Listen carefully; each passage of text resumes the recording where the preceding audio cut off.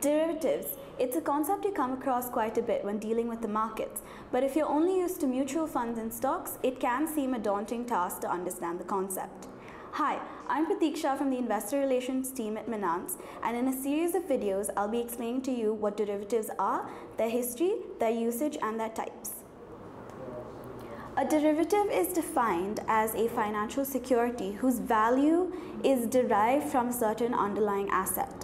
Now, before understanding derivatives, let's delve into some history. The earliest reference to derivatives in India was in 320 BC in Kautilya's Arthashastra. Kautilya, or Chanukya as he's more commonly known, was the chief advisor to Chandragupta Maurya and played a pivotal role in establishing the Mauryan Empire. Now, in his Arthashastra, Kautilya describes a pricing mechanism for crops to be harvested at some point in the future. Now, he uses this method to pay farmers in advance, hence structuring a true forwards contract.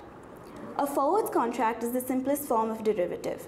It is a private agreement between two parties to buy and sell a certain asset at a certain specified price at some point in the future.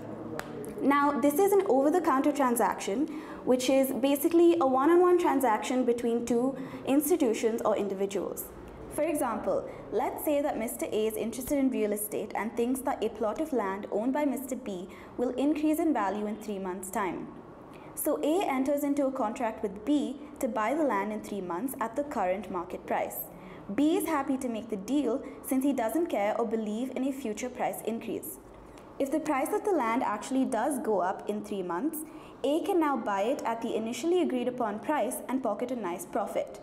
On the other hand, if the price doesn't move or actually ends up falling, A makes a loss while B gets a higher price for his land. Forward contracts, however, do come with certain inherent risks. Firstly, they're contracts entered into by two private entities without a third-party regulator to ensure that the contract terms are honored. This results in default risks as well as regulatory risks. Secondly, these contracts are customized and unique, hence making them hard to trade. This results in liquidity risks. Due to such inherent risks, over time, futures contracts came to the fore, and we'll be discussing that in the next video. Until then, please follow us so that you are updated when new videos come up. My name is Pratiksha, and thank you for watching.